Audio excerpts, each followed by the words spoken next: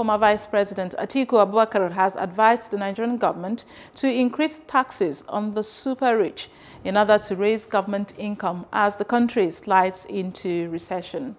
Addressing Nigerians, Abubakar said he received the news with heaviness of heart, stating that it could have been avoided if President Muhammadu Buhari administration heeded to calls on cutting the cost of governance, saving for a rainy day, and avoiding borrowing.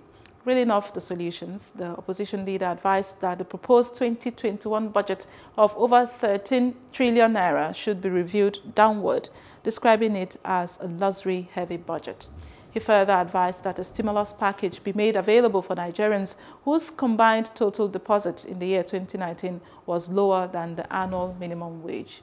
And to speak on this, we are joined now by Economist and Public Affairs Analyst Gbolahan Olojede. Good to have you, Mr. Olojede. We are in a second recession. I'm wondering, what's your first reaction when this was announced? I was so surprised because we have actually been talking about recession for the past 6 months. So what happened was just an official confirmation of what we have been expecting. On business, and knowing that we are just coming out of the COVID-19 crisis, I'm not sure we are even entirely out of the crisis, if you like.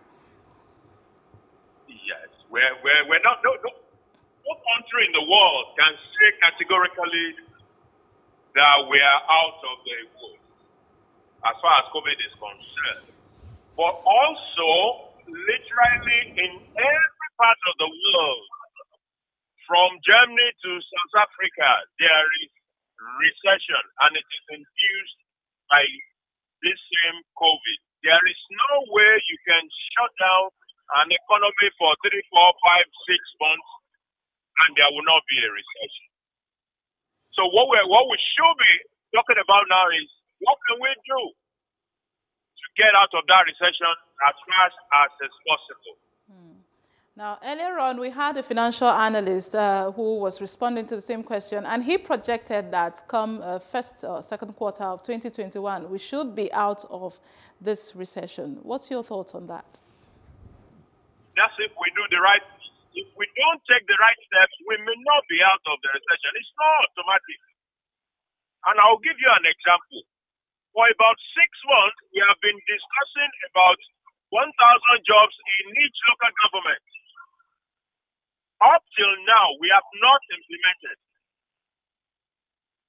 So if we don't take the necessary steps, it is not magical that we will get out of the recession. We just have to do the right thing.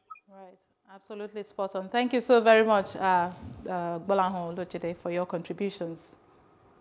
My pleasure.